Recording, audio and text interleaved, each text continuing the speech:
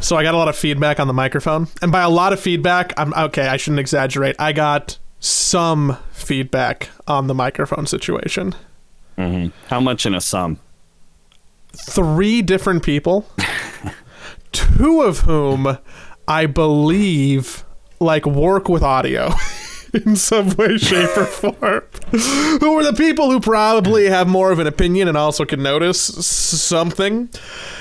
And I think I'm gonna keep it. So here we are. New microphone, Joey. Excellent. It's the new Ready normal. to invest in the podcast, Joey. I'm here to give people a good time and to make sure that I sound silky smooth while you do it. Although the more audio tests I was doing and listening to myself over A B, the more I even listened back to the podcast and I was like, oh man, Joey, I got a lot of notes for you. I was getting really ummy and ahhy last episode and I couldn't handle it. I did not edit myself as much as I normally do. And I sound like that. And it hurt. Well, so I'll be sure to call you out on it. Don't worry. Mm-hmm. Yeah, can you just make me a better broadcaster, please? Just make. I need you to make me a better person. I do coaching for that, not the person part, the broadcasting part. I do coaching for that. I've done it for a couple of casters. I want to be a better commentator. I do that. I wish that was actually a job that I could do, that I could make money from. I feel like I'm pretty good at that, honestly. And maybe I'm not the best commentator in the world, but I think I know a lot about talking or casting specifically and how to improve. I bet if you were to collect the top 100 English broadcasters, you could probably be somewhere on that list, right? You got to be probably in the 1% of the 1%. Yeah. I think I could transition over to if I was thinking about this. So I went to a Pokemon Go event in Los Angeles. There was a big event. Did you hear about this, Joey? Brooklyn was there, actually. Did you see her? I did not. I texted each other, but apparently we were across the way. And then so the event, let me just describe what the event was. The event was in London and Los Angeles. It was about the Ultra Beasts. If you're a Pokemon fan, maybe you know what those are. I don't really. I just play Pokemon Go, but I don't really know anything about Pokemon anymore because too many games. I know the new game shit. Sorry, go ahead. Well, actually, I've heard the new game is very good. It just performs like shit. But apparently it's really fun. That's also what I've heard. Okay, so it was in the Ovation Mall theater place area. It's basically right there in the Hollywood downtown where all the touristy, the stars and the Madame Tussauds, whatever her fucking name is, and that one famous theater. Anyway, it's right down in that area. It's one of those malls. And I like your description of Los Angeles. There's the fucking theater, the Hollywood, and the wax people. It's bullshit. It's the area that I would never want to go to, basically, because it's very clearly a tourist trap. In Los Angeles, which isn't really a place for touristy traps. You were literally on the Walk of Fame, and Austin's right. If you're ever gonna be touring Los Angeles, don't go to Hollywood and Highland. But you were at the mall there. There's a Pokemon Go event. I know there was also one in London because I saw people. My friends were sending me updates from the London one on Snapchat, and they were queuing for hours to get in. Did you have to do that in LA? No, okay. God, no, absolutely. There was no way I care enough about that situation to do that. No, we probably queued for 20 minutes to get a ticket. Basically, you get a ticket that gives you the in-game sort of deals. So your in-game Pokemon Go will change, and it was just raids. If anybody plays Pokemon Go, it was just special raids. But they had a whole show going on where they had a projected video going on. They had a countdown, and then a wormhole appeared, and then the beast would spawn. And the beast would spawn. It would probably go for about 8 minutes. And the beast would show up and would basically do some animation. They played some music with it, and it would just do that on repeat for 8 minutes. It was actually very mind numbing, the fact that it just kept going on repeat. It was a fucking 10-second loop for 8 minutes straight. It was was not great, but it was kind of cool. They had a whole like they had a field area where there was like, I don't know, some sort of props that I didn't give a shit about, and there was a live stream going on there, and all I could think about while I'm standing there and like I'm doing the raids and I'm catching Pokemon and shit with a group of friends that we have that all do it. All I could think about was those poor fucking suckers, the two hosts, which I'm sure made a lot of money from doing it. So I'm not sure why I say poor suckers, but I did feel bad because I just, for like an hour and a half, 2 hours straight, every single time I look down, they're just like standing in front of a camera talking to each other about this event that I cannot possibly think of what you would have to say for like during this 8-minute period when a beast would spawn. I couldn't think of more than like 2 minutes of content that I could possibly talk about. And all I could think about is like, how much fill time are they going through right now? What on earth could they possibly still be talking about? And I was also thinking about, I could do that job. Both sides. I was like, that could be me right there. I would hope that they knew what they were in for. Maybe not them specifically, but at least the broadcast producer, and there were just talking points or like a light script or something. Yeah, I'm a little tempted to go back through and see if I can find the stream VOD and just kind of see what the broadcast was like, and see if it was any good, to be honest, because I struggled to see how it could be good. What was the average age of people who were there? Oh, it was actually highly varied. Interesting. The kind of the most common that I saw was kind of like my generation, so it'd be like late 20s. Like 20 something was definitely pretty common. Lower on the 30s, but there was also a lot of older people there as well. I saw like some people that were definitely in like their 40s and 50s, and there was also a lot of families, which I thought was kind of cool. It was like basically Pokemon Go like, families? Yeah, it was like nerd parents who very obviously like got their like kids into it, or maybe their kids got into it and they got into it because their kids, or like their kids just dragged them there. But like honestly, all the parents that I saw there seemed like pretty engaged. We were next to a dad that was I thought it was pretty cute. He was having a really good time with his kids every single time. He's like, oh, he was obviously new to Pokemon Go and Pokemon, I think, and he was just like, oh, what is this? What is this thing? Every single time a beast would spawn. It was pretty funny. So, but yeah, there was a lot of families actually. I have a younger friend who I used to work with. He's like in his early 20s, and his dad plays a lot of games, and he messaged me today.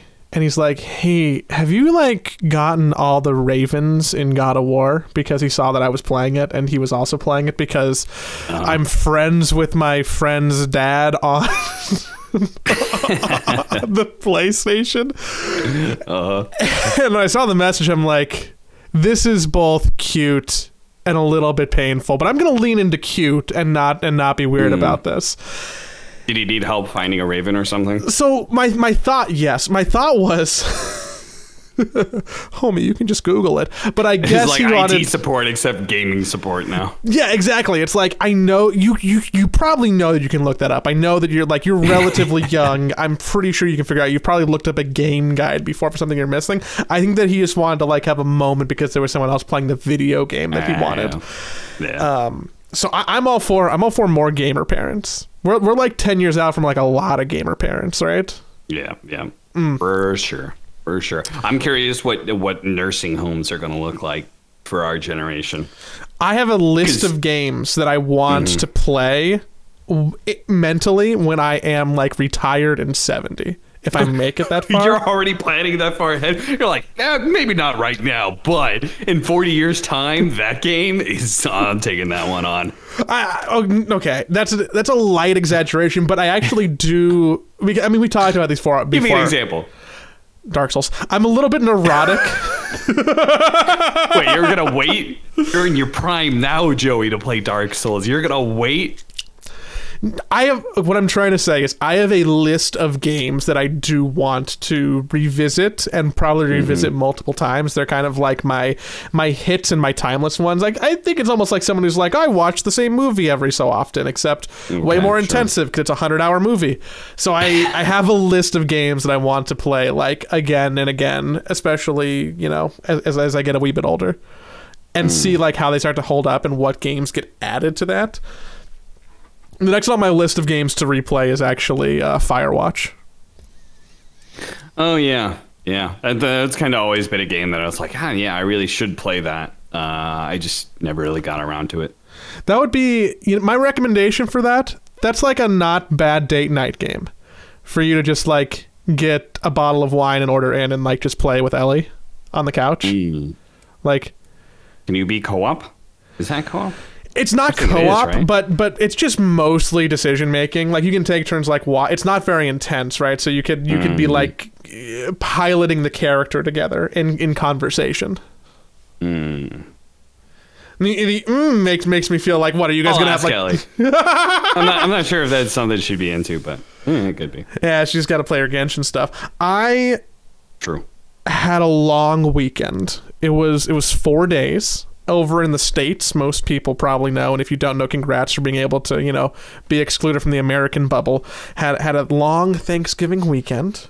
You stayed in Los Angeles like you normally do, yeah? How was Thanksgiving, buddy? Yeah, we host a Thanksgiving dinner, but this year we did not do that. But then we kind of did do that. Only one friend came over, and we did not have a Thanksgiving dinner. We had homemade pizza that Ellie does that's very good, and played board games, and that's it. It was very chill. It was great. Great Thanksgiving. I wish I could have come over. I can't. I'm gonna try and lower my voice a little bit because the window's open and people might be able to like hear me outside, or if the front door's open, because again, I live with my parents. But Thanksgiving, loser, dude, you're telling me I'm gonna be fucking 30 in a couple of weeks. Kill me. Thanksgiving was rough, and I wish I was playing board games and having homemade pizza. What was the most racist or sexist transphobic. or just you're looking for transphobic. It ended up being really that transphobic. Was the flavor of the month. Okay, yeah. So no, so it was a mixture of that, and also my mom and her brother talking about having different dads and then yelling at each other. So we finally got to have the family conversation about that, but it went good bad. Oh, it went bad, Austin. Wow. It sounds miserable, but it also sounds fun in a kind of like watching a car crash sort of way. First step of the healing process, right? Maybe. I don't know. It was a little. You know, I made it through almost the entire day. I told some of my friends, I think even you, I'm like, dude, there's gonna be a problem. Like I just, God, it's gonna be a day. Someone's gonna yell at each other, and we almost made it through without that happening until that happened. So what was there a specific spark? Did somebody say something that like annoyed somebody else, and then it was just like, well, at least was it that sort of thing? Or? It's actually, I think it's really hard to talk about broad strokey because it is very nuanced and does require, like, I'm probably doing a bad job because not everybody listens to every minute of every episode, but you know, I think that there was some jealousy for each other's situations in their youth, and then a lot of yelling and like raised voices and not being able to like control emotions. So I think it was that. One person said they loved each other, then the other person didn't reciprocate. Oh, goddamn. They just said somebody's real mad. They just said thank you. Thank you. Yeah, so thanks. So that was a different problem. Just pro tip: if someone says they love you, even if you don't mean it, maybe just like lie. I don't know. Maybe that's actually bad advice. Don't follow that one. Yeah, I was about to say, I don't think that's great advice. If somebody's confessing their love for you and you don't feel the same way, don't lie to them just to save their feelings, for example. So naturally, what I proceeded to do after that was lock myself away in my own mind palace and by Mind Palace, I mean I played all of God of War Ragnarok between Thursday and Sunday, and basically played 0 of it on Friday. So I did like 15 hours a day, like for 3 days ish. I got a platinum trophy, everybody. If anybody needs to know where the ravens are, I'll direct you to Google. There's a good map. I did not find all of them all myself. I did look some of them up, but God of War Ragnarok in the can. Is it a good game? It really is. Is it the best Sony first party game? I think the God of War series is better than The Last of Us, but you can come find me on that. Was it better than the first one? This, the one that they did 2 or 3 years ago, whatever. Yeah, God of War parentheses 2018. I think no. I think that they're both really good. I think that they're both 9 out of 10s. But on that scale, I guess there's not enough like delineation to like say which one's better. They're both 9s, but the first one I think is better because it felt so fresh and novel and different, and like a reinvigoration of a series that I had some attachment to and played and had like nostalgia for. Like, they did a really good job of bringing something back and making it unique. This is an iteration on that, so it still does like basically all the same things that it did well, just more of, and a little bit different, a little bit nuanced. There's much more story this time. It's a little bit longer. It's just different, but I think that there is like an intangible magic factor to 2018 that Ragnarok does not possess, but they are both very good games. Apologies to anybody who doesn't care about this conversation, but I'm going to keep it going because I have a question now that's burning in my head that I must know. How did he go? Did he just kill? Because maybe this is light spoilers, but I haven't played the game, so and I know a little bit, so I really don't feel like this is spoilers. Did he just kill all the Greek gods? Because as I understand, he went from like Ares, Zeus, and then he started killing Titans. Did he just run out? Was there nothing left in the Greek mythology universe that they then went into Norse gods? And how are all the gods real in that universe? And like, what's next? Is he gonna go like start killing like Hindu gods, or like what's the plan? So, no, Kratos did not kill all of the Greek gods because not all of the games were in this is series, right? So we don't see him kill everything. I'm pretty sure that he does leave somebody alive too, and I wish that I could quickly Google it and see, because it's going to drive me crazy. I didn't actually think he killed everybody, but I was being a little facetious there. But like, they ran out of content, right? There was nothing left. No, so there is not a great explanation for how Kratos goes from like Greece to the Nordic area. that I don't know what to name. They basically say that like his homeland, his ecosystem, his everything was destroyed and he left. So I don't know if that's like a metaphor for like an empire falling, like the Greek Empire fell and now this is, post that, or there isn't like a solid like this happened so I left and now I went from the Middle East into the Nordic area. It's not very well explained. There's not a solid answer. But from a non-lore, it's because they ran out of content, right? There was nothing left for Kratos to kill in the Greek mythology, right? I think they were just done with the game. Like they did a trilogy with some extra games because there was multiple like PSP titles too. They did a set series of games that probably went on longer than they originally thought it was going to be based on the original creative. Like I don't think they set out to make 5 games from the start. It just became successful, so they kept on, doing the thing where they have to fix their media midway through. And then they just stopped, and then the reboot is just like, well, what do we do? Because, yeah, you would either have to go back to 0 and have the story in Greece, or just completely, evolve the character and move them on. So they just moved them on, and there is not a great explanation for it. I see. Okay. I don't think Kratos killed Aphrodite, for anybody who's a big God of War person. That's like the one god that was left. Maybe Apollo the too. goddess of love. Too far.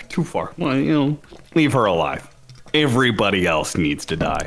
Yeah. So now I have 2 games left that I need to try and play before the end of the year in order to meet my goal of bringing my video game backlog to literally 0. Wow. Yes. And in order to accomplish that goal, I've really been slacking on television. But there's 2 games. One of them is Pokemon Scarlet, and I might start it this week. I might have opinions next week. I know a lot of people are playing it. I know that there's a lot of problems with like the way that it's running. But whew, I think I got to do it. I have to do it. I don't have a choice. Yeah. My hands are tied. What am I going to do? Say Nothing no? else you could do. Yeah. Thank you. I love how you talk about how you're slacking off on TV too. Joey, you just need to be working harder. You just need to cram your schedule full. Work 12 hours and then get another 8 hours of media consumption in. You're not being a good American. How else do I support the things I just have too many things that I like. I love working. I love games. I love TV. I like working out. I went to the gym. Like I gotta find a way to just do more things at the same time. Good job. On going to the gym. It's like going from the back of my head to the front of my head. When it comes to going to the gym, I've been thinking long and hard about it. It's about that time. It's about that time. Did you? Yeah. You probably didn't do this. Did you weigh yourself before you left for Singapore and when you got back? Yeah, I gained about 15 pounds. Though some of that may be medication related. I lost a fair amount of weight. I lost about 15 to 20 pounds leading up to Singapore for unintentional reasons, and then I think I gained it back in part because of medication. So yeah, he cut one of his big fucking testicles off. He was just like, oh god, I gotta lose 15 pounds so I can make weight for my check bag. I can't buy pants anymore. So that's it. These long airplane flights, it's just really hard. It's really uncomfortable. Yeah. Hey doc, can you get man spread all the time? You know, take the left one off. I gained 3. Okay. Which I was pretty satisfied with for the entire trip. Mm-hmm. And then since we've been back with the holiday and with seeing people and with, not going to the gym since I've been back until like today, I gained like 5 more. So I did more damage in a week at home than I did like 4 weeks on the road, which is upsetting. Yeah, I don't know about you, but hotel breakfast buffets definitely get me. And also, like, scheduled, like, 3 meals a day. I'm going to eat all those meals. So, Can't say no. That always gets me, too. Same goes with our vacation. We also had kind of 3 set meals set up there as well. So. Yeah, we're like, yo, cook. And they did. It was good. Yeah. They made nice food. What are we going to talk about DOTA related today? Because rosters aren't finalized. So there isn't a bunch of rosters quite yet to talk about. There's some, but honestly, roster talk is kind of boring to me. I'd rather Don't just tell wait. Anybody. I'd rather just wait till it's done, right? Yeah.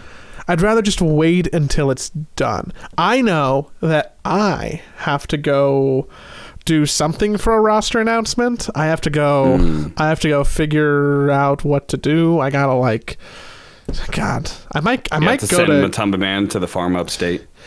Yeah, we're gonna give him a Viking funeral. I pitched giving him a Viking funeral, and that didn't go over too well, actually. I mean, it would fit so nicely. He's got a boat and everything. Yeah, and the beard, and it just all makes sense. So I know that I'm actually really annoyed. I'm gonna go with annoyed. Because roster locks happen and everything's going to be public on December 9th, which is so soon. Why is that to be so soon? Why is it so soon? Why is this a problem? You've known your roster for a while. You're getting a bigger heads up than I think most teams do. Yes. So why are you annoyed? Just because there's a lot of other things that have to happen. And unfortunately, the DOTA roster announcement is not like number 1. It just sounds like to me you're overworked. Maybe. Or not. I'm just going to take another vacation. I'm contemplating actually going up to the Esports Awards in Vegas on a Wednesday in 2 weeks. Okay. In 2 weeks? Because I want to... It's in the middle of December? It's on a Wednesday. It's on a Wednesday. The voting's not done yet. I see. Why do you want to go to that? I mean, outside of the fact that it's relatively close and it's because I can go to Vegas for 2 days and then just like spend one of them networking and then one of them playing craps. Not working. I would consider going if I want nothing to do with the awards thing. I don't care about the awards themselves at all. You're just like, yeah, I'll drive up with you, but like I'm not gonna go to the show. Yeah, I have no desire to network. I don't know. Gross. So the one thing that I do know about DOTA, and I don't know the validity of it. Not that stopped us from talking about anything before, but I don't know the full validity of it, is apparently there might not have been some South American DPC payments. Ah, yes, that. Yeah, I don't know about the validity of that either. Well, I mean, let's be honest. They didn't pay out. That's like 95, because I've heard about this like 2 or 3 times now at this point. Before the SG Esports thing, there was also an individual player who posted something like this before, and that was like a couple of weeks ago. Yeah, we might be experiencing a GESC SA situation. I almost made that tweet this morning, almost, and I was like, nah. Because I honestly don't think this is going to turn into a GESC. That's what people immediately are like, oh, they're just not going to pay. I think they're probably just late on payment and they're fucking up and they're going to pay, I'm sure, but they're just being irresponsible with it. They're also probably never running a tournament again. Yeah, when you don't people like I think it said there was 90 days. And I think they're on day like 134 or something like that. So they're well past their expected. But you know what the fucked up thing? I almost read this too. You know what the fucked up thing was? And this tells you that like I've been in esports for a while. Is that I saw the number like 100. Let's say it was 134 days. 134 days since the league ended or something. I was just like, 134 days. That's not that long to wait for payment. No. Yeah. That was the first thing I thought when I saw that. I was like, 134 days? That's chump change. What are you talking about? That's a whole quarter. That's 4 months, my dude. Yeah, I know. That's why I didn't tweet this, because I was like, I didn't want to like appear to be normalizing this, or I also didn't want to be like back in my day sort of thing. But it was just like, that's kind of fucked up, because that's used to be what like esports like MO was, is that you just wouldn't get paid for something for like 6 months, like, and it was just like, yep, that's just the way things are. Nothing you could do about it. 90 days was like, wow, that's like, I got paid within a couple months of the work that I did. Wow, that was really fast. Like, that's what it used to be. So that's why my head immediately jumped to that, because it was just like, that's what has been ingrained in me at this point. You know who did get paid and talked about it very publicly is the king, Mr. Snake King. Yeah, he had one of those moments that like, it's a Twitch clip moment. I say it's a Twitch clip moment. It's not like I went back and watched the VOD or anything like that. But it's obviously a moment where something is kind of being taken out of context. He's not really complaining about how little money he made or whatever. Snake King wouldn't be that tone deaf. He dialed it. He reeled it back in on Twitter later when he saw the complaints about it. But I only made almost $1 million. Some would be sad for me. I only made $1 million. I think.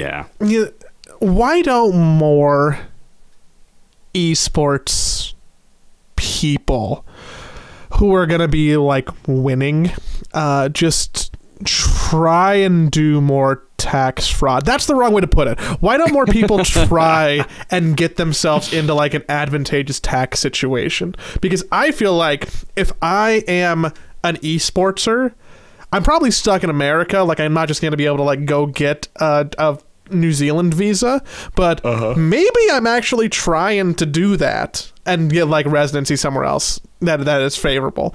Maybe I'm there's trying a couple of to CS:GO casters who live in like Malta, right? Yeah. Maybe you go live in Malta.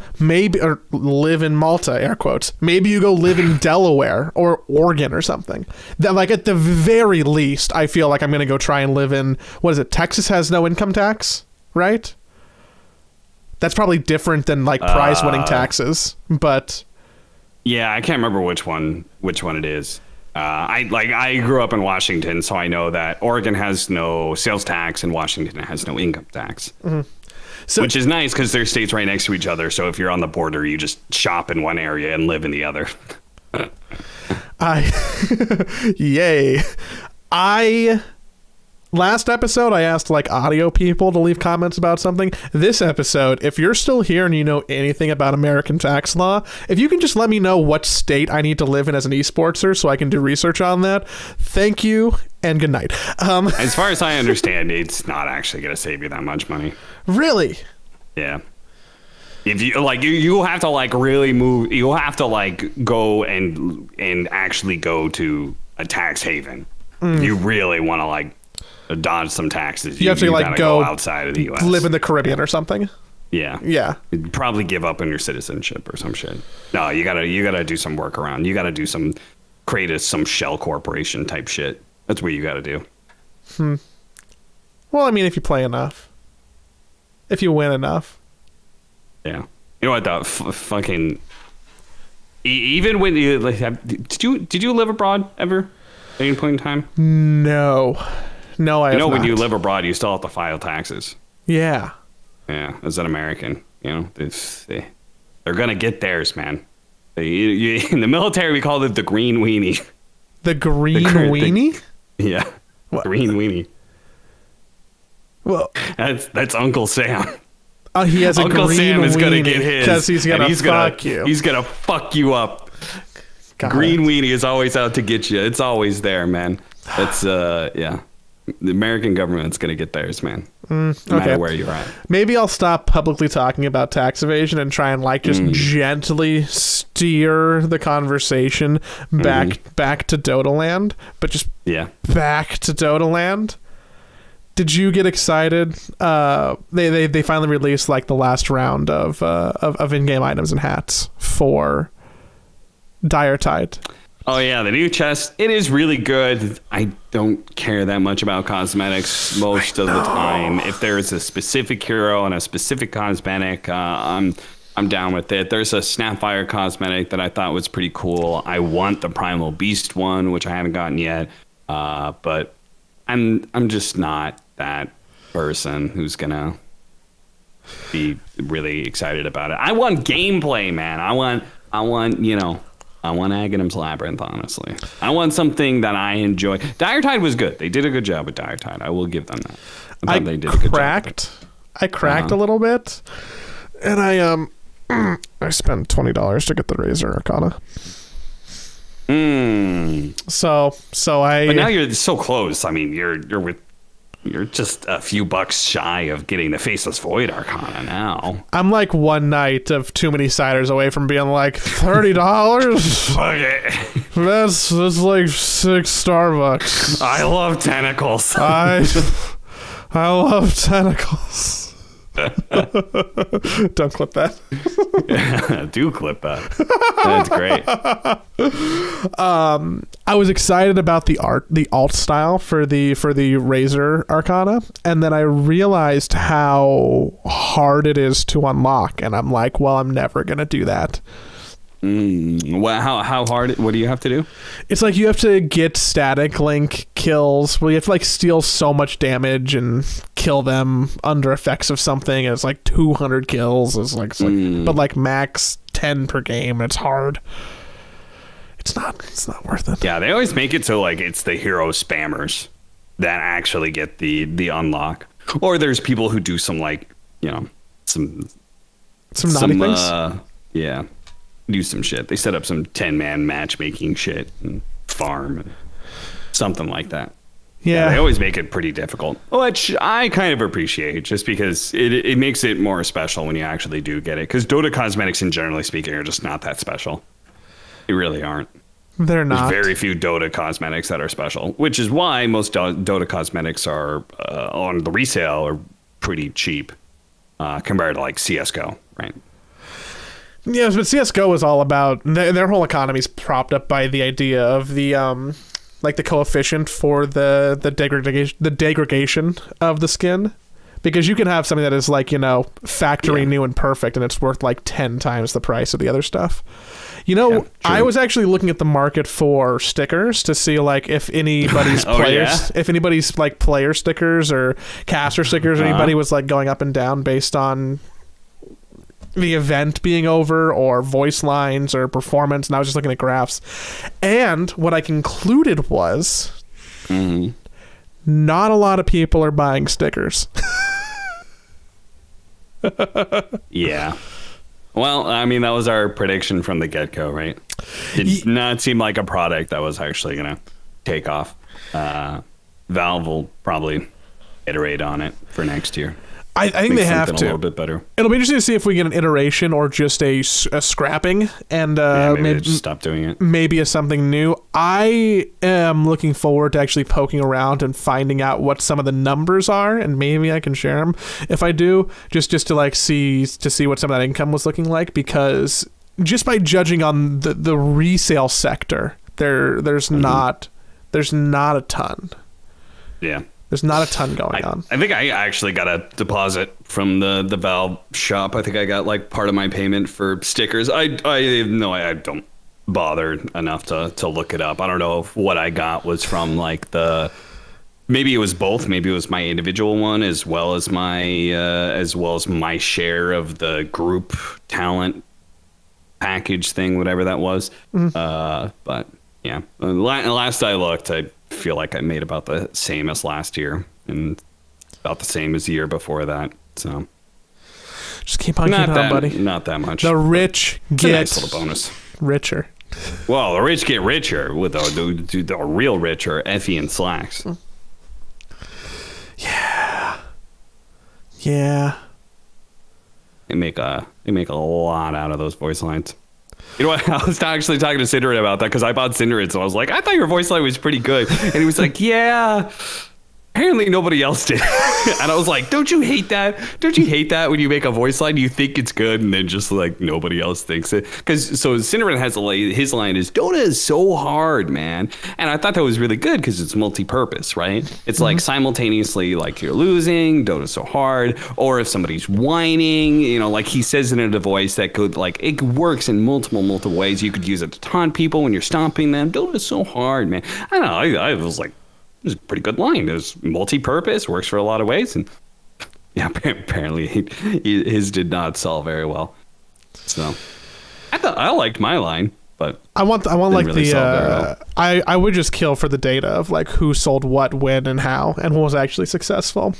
Yeah, because it's always like you're just trying to game the system. I'm interested in what they're going to do with noises teams next year too. Yes, noises were the meta. You know. You just make the most obnoxious noises. Those are the ones that sell the most. You know? I mean, if you think about it, Slacks, he has 2 different noises. You know, he's making his alarm noise, and well, I guess he's saying "God Gamer Alert." You know, he's got meme potential. It's obnoxious. It's making noises. Yeah, he's just, you know. Next time, I'm just gonna. I don't know. I was thinking about it. I was like, maybe I just make music. I thought about maybe that's the next step. Maybe I just take a fucking guitar and make the most obnoxious sounds I possibly can. I thought about getting Jake. I thought about getting Slacks a Christmas gift, which is a custom alarm clock that is like pre-programmed to just have his voice siren. You can just hear it all the time. Get like a bedside clock, because people still use those, right? And I just want him to be able to like wake up and be like every day. So I found out a little bit of information about the upcoming DPC coverage.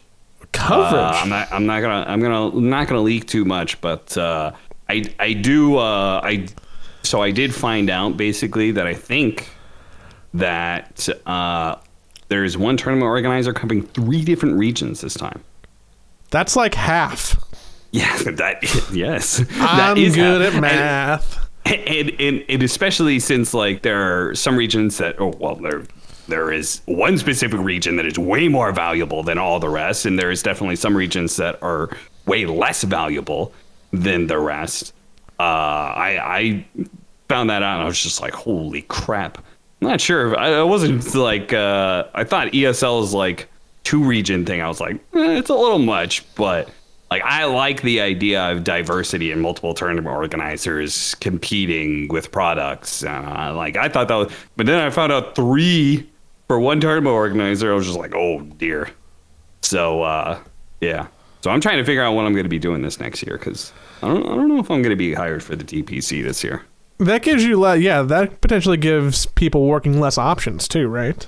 So... Yeah. I also know there is going to be some third-party stuff. I know that was like a conversation that we had, like, okay, with the separation of upper division and lower division, there's a possibility of third-party organizers coming in and running stuff during the lower division. And I'm pretty happy to say that it does look like that is going to be a thing. So I'm pretty happy about that, because I felt like the DPC crowded out too much of the schedule and there really wasn't space for third-party stuff. And third-party stuff is important. I want third-party tournament organizers to be invested in Dota, because, like, if Valve pulls the plug at any point in time, like, where the fuck are we then? You know, like, they'll come, but I want them to already be invested in the space and to continue to grow that investment, you know? How many third-party lands, like ESL ones, do you think you would need in order, in conjunction with TI and in conjunction with like majors you're probably getting hired for, to really like round out a year and feel good about it without like working all the DPC seasons? Like, were you talking like would you want like an extra like 3 events, 4 events, 10 events? Is it like a more the merrier situation? Like without working the DPC? Yeah, so like if you were not doing constant DPC work, would you be hoping just like, you know, do you think there would be enough events to sustain you? Okay, so last year, a DPC season was roughly equivalent to 3 events, I would say. Mm-hmm. 3 like premier LAN events. So DPC season was pretty valuable. But like also rates have changed from the time where there was like, remember the minor major, the Valve minors and majors where there was events running constantly? Rates have changed a bit since then, but like how many events do I need for me to be like pretty happy and comfortable financially with the year? I probably need about 10 events and TI. That's like one 10, a month. Yeah, I would basically need about like 1 a month. If I'm not doing DPC and I'm doing TI, I would need 10 events outside of that, which is unlikely. I don't think we're getting 10 events this year, 10 third-party events. But there's not time should for be 10. having, yeah. But there's 3 majors. Hopefully, I get hired for at least 1 or 2 of them. I'm expecting not to get hired for like a major again, because it seems like tournament organizers are now doing a hire 2 play-by-play duos thing now, which I'm not a super big fan of. It seems like a little bit sparse there on the talent. Also, TI was a little bit different this year because they only had us work the main event. So that was a little bit of a pay cut. Not a massive one, especially considering how much I don't want to I don't want this to be me complaining, because while it was a bit of a pay cut, we did way less work. And to be honest, I think so I was pretty happy with what I got paid. From what I understand, the people who got screwed, well, obviously the people who went to Norway probably weren't happy, but the people who I think kind of got screwed, or the people who work like wild card and group stage and stuff. I feel like the rates there weren't great from what I hear.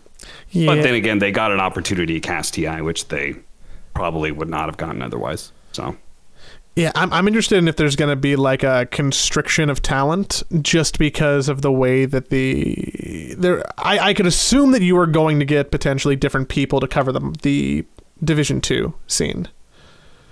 I would assume so as well. I've heard some mixed results about that. I highly doubt anybody's going to be doing any LAN or any in-studio coverage of Div 2.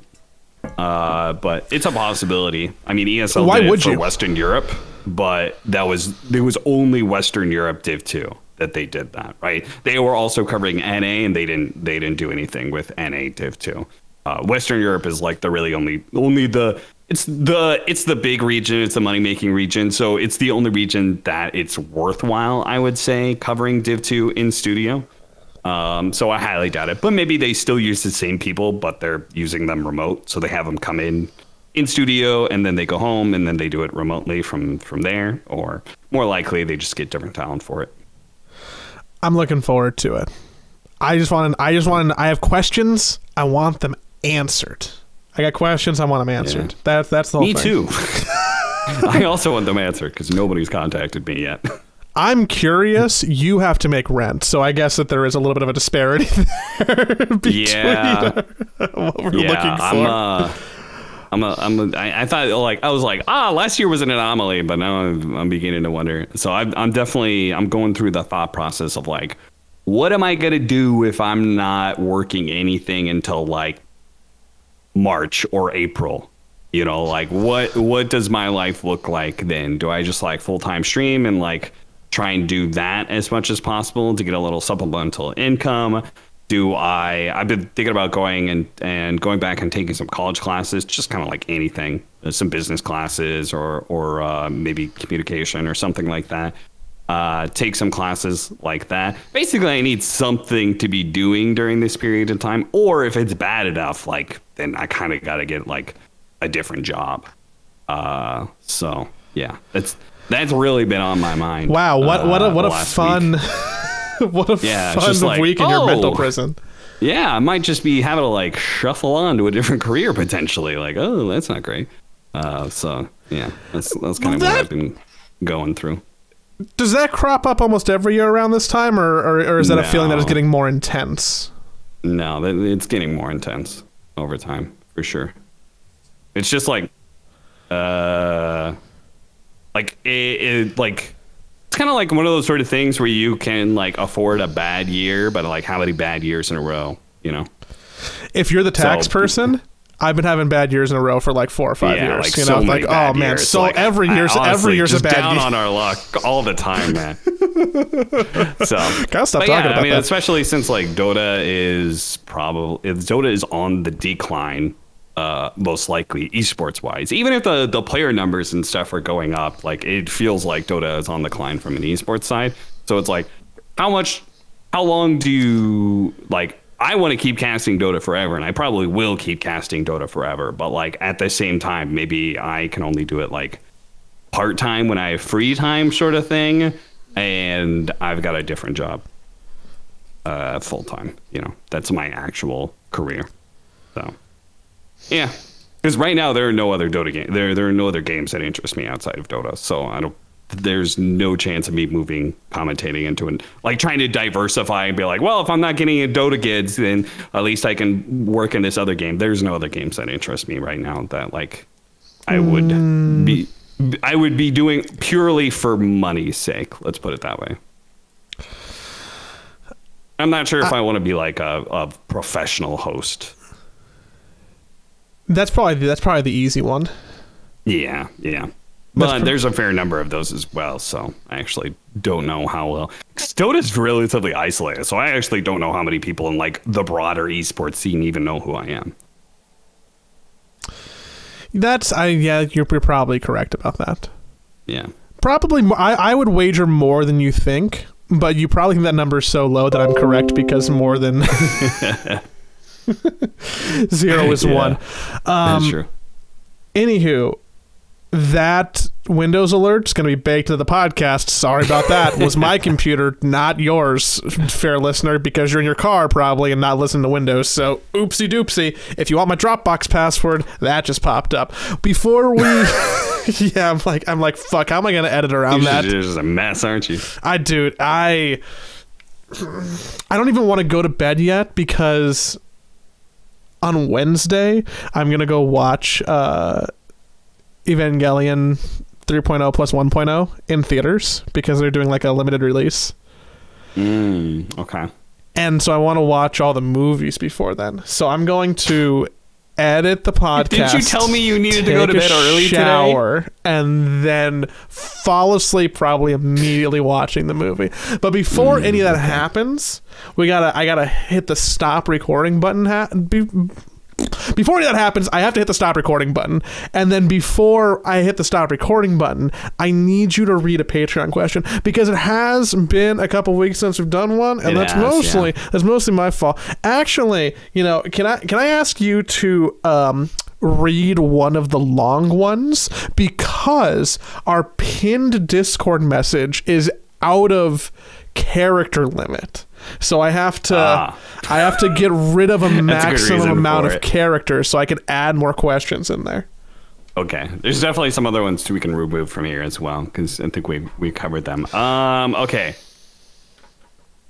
Mr. Cakes asks the question, are you aware of any chairs for people who sit weird? Have we done this question before? I don't think so. I have opinions on chairs. Okay. Let me finish this up. There's plenty of suggestions for people who sit normally, but for weirdos who can't sit normal, it's a bit tougher to figure out. My legs are never under my desk together. Most of the nice chairs are all about posture and such, but that doesn't really work if your natural sitting positions aren't below the desk. Sometimes it's leaned back 45 degrees with one leg on the ground, or like, as I currently write this, cross-legged on the seat of the chair. I think I'm too big to do something like that.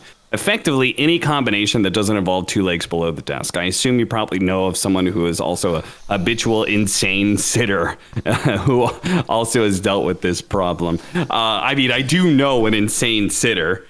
And most people, if you've ever paid attention to Blitz DOTA, you would know that that man he's not a sitter. One of the most insane sitters. Yeah, he is constantly in a state of like weird lounging. He does a thing where he if you were to lean back in your chair and keep leaning and leaning and leaning until your back is no longer against the back of the chair, but it's instead where your butt is.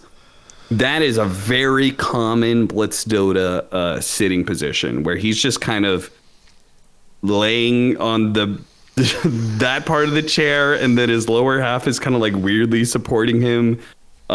He likes to he lays on his belly. He'll have the chair recline, and then he'll lay on his belly with the chair completely backwards. So like the head of the chair is then face the other direction, and he's kind of like pushing into it like a seal, basically. Yeah, he's definitely the most insane sitter I've ever seen in my life. And I have no idea what he does for a chair, because I like, if you're an insane sitter, what's the point of getting a nice chair?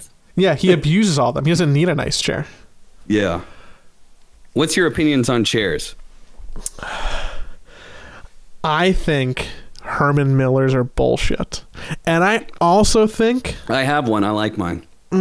Okay, you're wrong. That's fine. Wrong. Yeah, it's fine. You're allowed to have... I mean, it was way too expensive for, like, I imagine it's too expensive for what I'm getting out of it. But all I know is I sit way too much. So I'm going to spend a lot of money on the chair to give my body the best possible thing it can, because I spend way too much time in it. I think you should invest in things that help you fight gravity. You should have shoes that are comfortable. You should have a bed that you like, a pill that you like, good tires on your car. You should have a nice chair if you can afford one. There's a lot of ways to get around that. If like you can get some secondhand ones, they're probably fine. The good ones last for a while.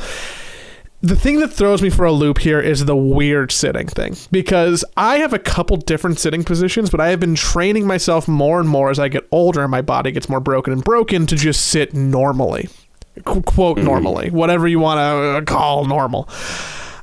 I love my Steelcase gesture. I truly think it is the best computer chair that is made, because you can adjust like every element of it, and it will help you with no matter which way you want to sit in, which my priority sitting position is my left ankle tucked under my right knee with my right foot on the ground if I'm not sitting properly.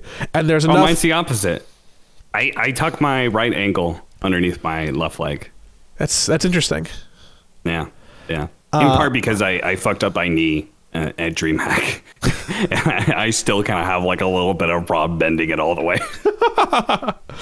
So I think that if you are a person looking for a normal chair, I'm going to try and sell you a Steelcase every time, because I think gamer chairs, Secret Lab, I hope you're not listening to this, because I love you and I appreciate all the work you do for Team Liquid. Gamer chairs, by and large, not super comfortable, not going to last you a long time. I would be hard pressed to give a recommendation for someone to get one. That being just get an office chair. That being said, if you are an absurd sitter who wants to sit at weird angles and like have your feet on the seat, the larger version of your preferred gaming chair, like the big Maxnomic or the big Secret Lab Titan Evo Team Liquid Edition, not an ad, there actually is like enough seat for you to like put your feet up there or lean back really hard, and it's like balanced pretty well, and it's heavy enough, and like it's kind of sturdy, and you'll probably be fine.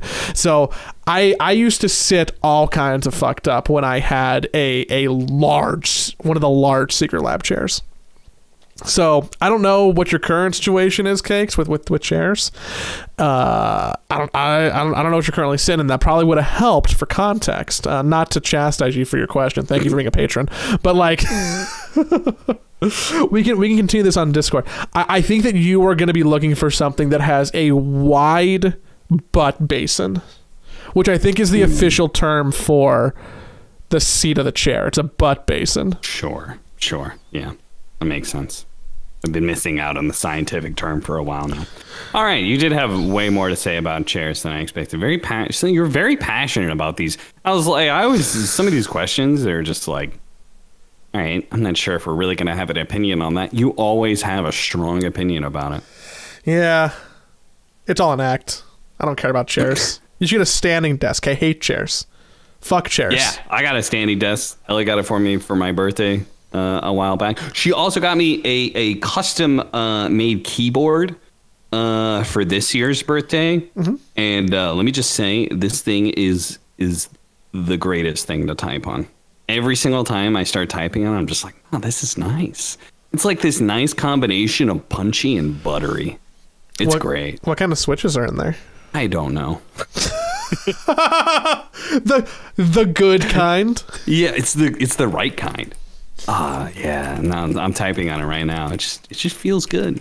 It's it's nice, a little bit of clack, but it's also kind of buttery smooth. Yeah, it's nice. Well, professional keyboard salesman. You just got to get the ones that are the right switches and buttery smooth, and you too could have a good birthday keyboard experience. Upgrade your keyboard, upgrade your chairs, upgrade your podcast. I don't know. I actually don't have a segue out. Good try. I don't. I tried. Did you hear? You want to take a swing? You want to take a swing? Tell the people. Bye. The podcast is ending now. You're right. That was better.